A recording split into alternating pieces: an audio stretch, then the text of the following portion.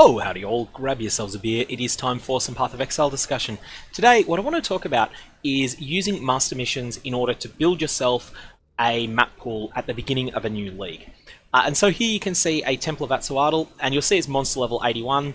I have run almost all of this, and I think I got a bit unlucky. I ended up leaving with 3 maps that are relevant tiers to my character. I did just want to turn an item from an incursion vial because I got one of them while I was in here. But that 3 maps can often be the difference between sustaining and successfully building a map pool and failing to build a map pool, because Alva missions are something that's kind of a dime a dozen. When you first get into maps, you're going to have only one of each of the master missions and no Zana missions at all. But by the time that you've run a few maps, you'll be able to pick up quite a number of them. And particularly, you'll get a lot of white tier Alva missions.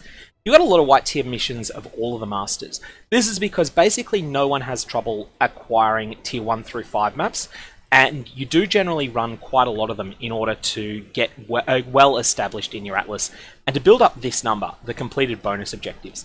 Now, the first thing I want to say about building a map pool is that this number is incredibly important.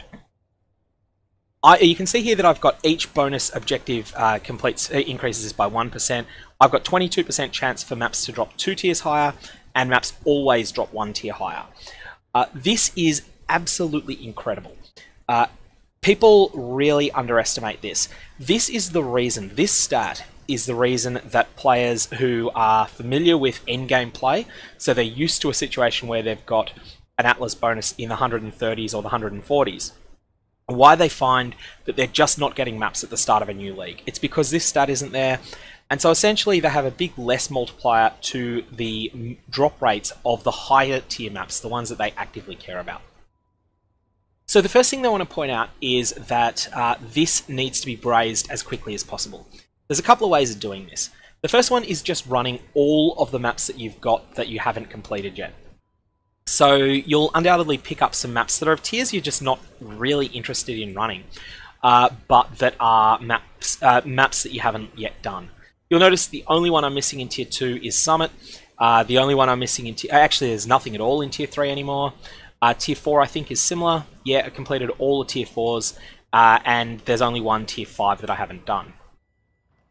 The reason for this is that getting all of these out of the way as quickly as is reasonably possible will turbocharge all of your map drops and will really help you out.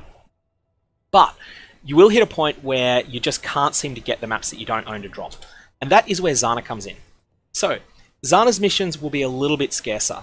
You want to beat a tier 3 map as quickly as possible in a new league. Once you do complete a tier 3 map, you'll meet Zana. You'll be able to enter one of the various Watchstone citadels. So, for instance, had it been Turn's End that was first for me, I might have got that from completing Toxic Sewer map, and then you'll meet Zana and get access to this currently no use to you citadel. Zana will then start accruing missions with a 7% chance each time you kill a map boss, as well as getting 1 per day.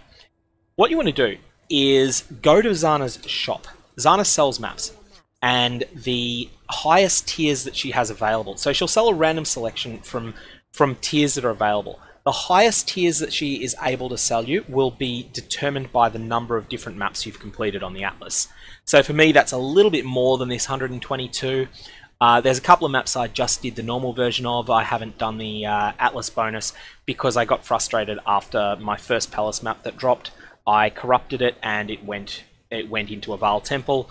Exactly the same thing happened on my first Overgrown Ruin, so I thought, you know what, stuff this, I'm just going to get the map done so it's more likely to drop. Now, Zana's shop, however, will sell maps of low tier that you probably need early on. And this should be your first step when you're looking to build a map pool. Every time that Zana's shop resets, you're going to want to buy all of the maps that she's selling that you don't already have that are at a reasonable price. You may also want to buy some of the maps that are at the higher tiers. This is particularly useful, and this was how I got through what I feel is the most difficult part in building a map pool, which is getting yourself your first 6 to 8 tier 8 plus maps. Those can be quite hard to get, but Zana will just sell them to you for 2 or 3 alchemy orbs each, and that's your main use for alchemy orbs at that point in league progression. Later on, Zana has another main use. So every time you run one of her missions, so you use an Atlas mission up. I'm not actually going to do that to demonstrate. So you'll see I've got 4 of them here. If I am in a tier 14 map, Zana will offer me a selection of tiers 14 and 15 maps that I can run. These are bonuses. This is essentially a free map, and it can drop maps from anywhere on the Atlas. So where maps will respect what you've completed, and you'll have trouble getting maps that you've not done before. So for instance, in normal circumstances, I could only get a Burial Chambers map if I was running one of the adjacent maps. However, so that's Canyon, that's Castle Ruins, that's Academy, that's Val Pyramid, and it's Barrows, the ones that have got a direct line there. However, I can get Burial Chambers to drop on any Zana mission at all that is tier 14 or higher. Tier 13 or higher, actually. So Zana's map drops won't respect my Atlas.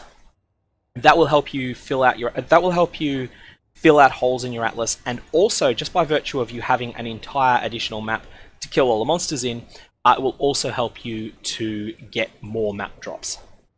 So Zana's missions are really, really good. Alva's missions, on the other hand, are something that's a little bit less known about. Now, with Alva, and we'll just go view temple here so that you can see this. This is a temple that is fully connected. I've just completed this. So you see that you can access every single room in it. It has none of the genuinely good map rooms. If you can get your hands on the Atlas of Worlds room, which is or any of the lower tiers of it, that will contain maps. I didn't have it offered to me, so I didn't get it.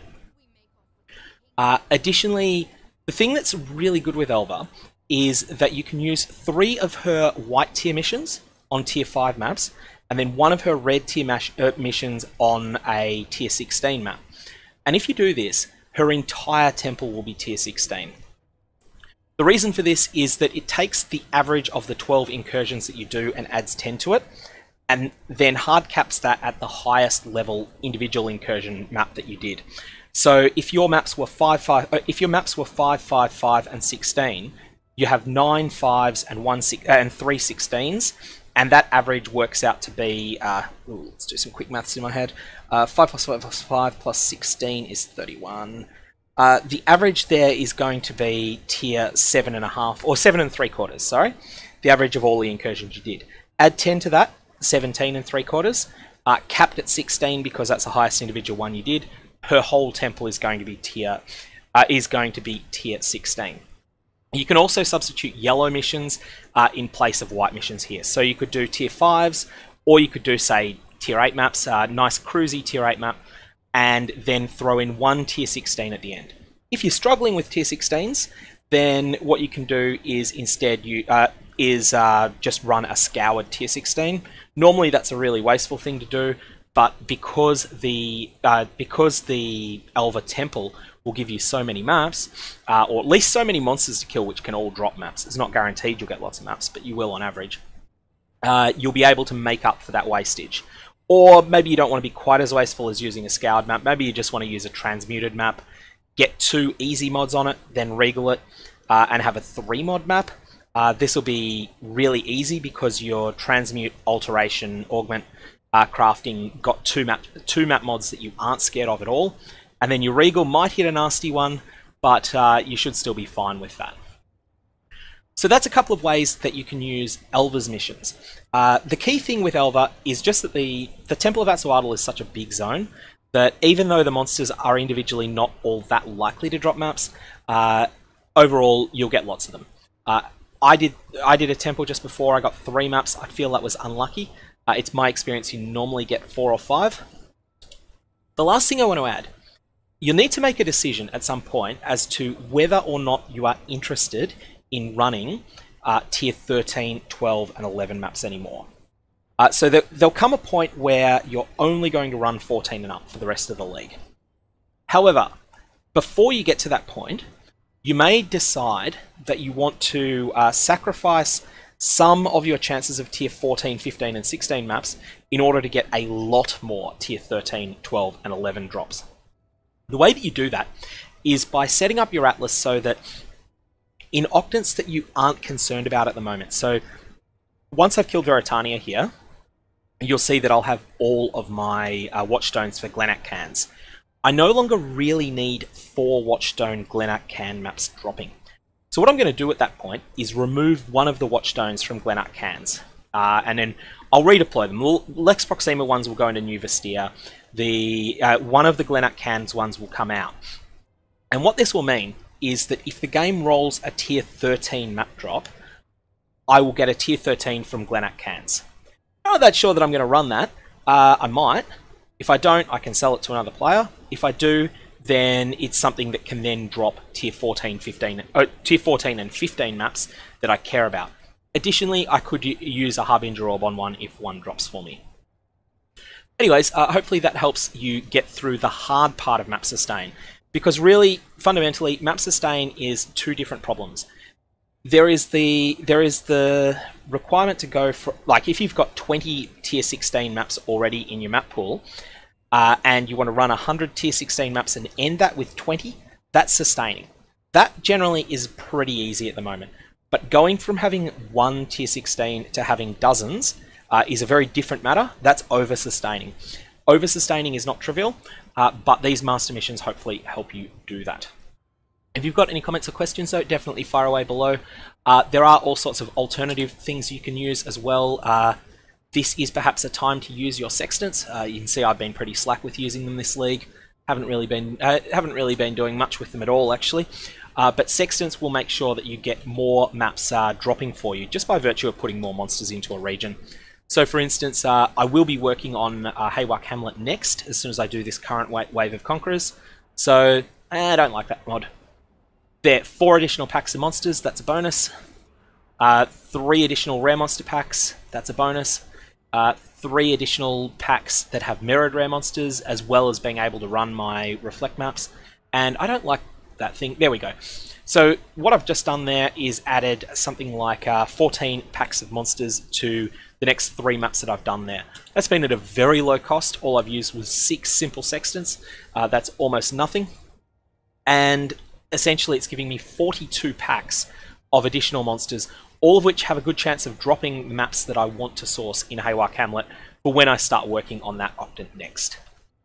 Anyways, leaving it there. Comments and questions, definitely fire away below.